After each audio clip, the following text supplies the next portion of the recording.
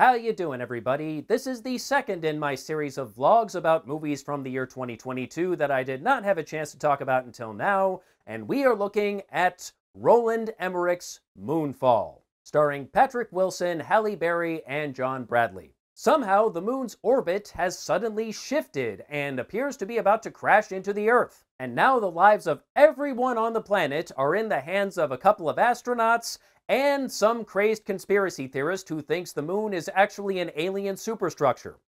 And spoiler alert, he's right. Now, when I watch a Roland Emmerich movie, I do not expect Citizen Kane.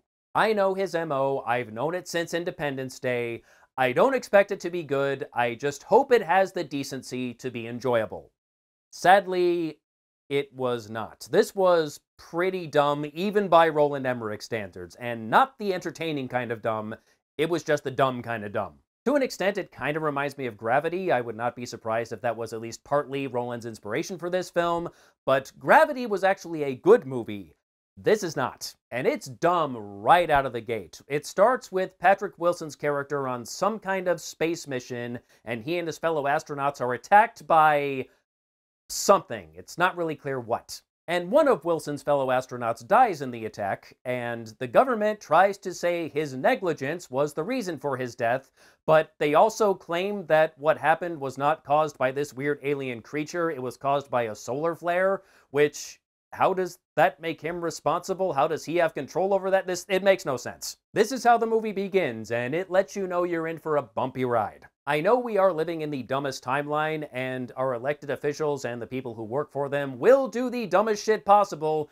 Even considering that, this was still way too dumb. And it gets worse when we are introduced to Bradley's character, who is not just a nutty moon superstructure conspiracy theorist, but also an Elon Musk fanboy. And God, his character is just insufferable. And it's not really his fault. I like John Bradley, it's just the character he played in this movie was awful. And there are really only two moments in the movie where they have to stop and suck Elon's dick for a bit, but that's 2 moments too many. Granted, it is kind of fitting because I can believe Elon would be dumb enough to subscribe to the moon superstructure theory. I will say one good thing about the character, though. He has a cat named Fuzz Aldrin, which is objectively an excellent name for a cat. The dialogue in this movie is hokey as hell. Halle Berry, who also plays an astronaut, her boss at NASA is the typical bureaucratic asshole who has to question every move the heroes make because that's his lot in life. There's actually a moment where he says, "You work for me," and she's like, "No, I don't, I work for the American people." Like, oh, come on. Nobody talks like that.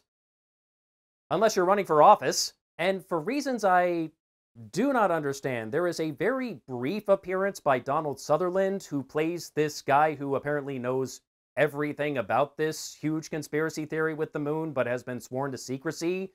And I'm really not sure why he's even in the movie. He shows up just long enough to point Halle Berry in the right direction and then kills himself. And that's it. Like, how do you waste Donald Sutherland like that? There's also this whole subplot about Wilson's ex-wife and their son who has gotten into some criminal trouble and his wife's new husband, and none of it amounts to anything. It's all just padding because, you know, the moon is about to crash into the Earth.